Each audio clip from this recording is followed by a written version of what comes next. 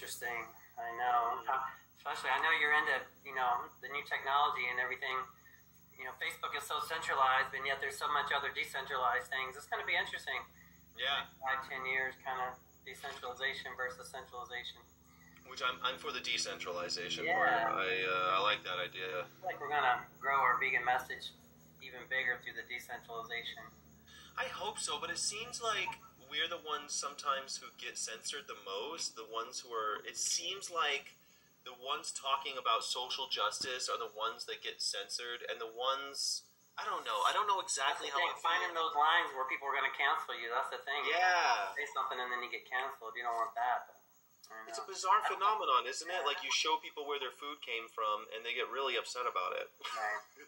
Very bizarre. That's the thing. So that's the thing. Well, I don't know. I would hope that we could share more of that. Not enough people see about that. That's why there's such a big disconnection between, meat and the actual animals, and people don't really know about it.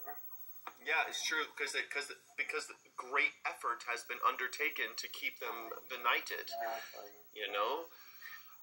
Mark, what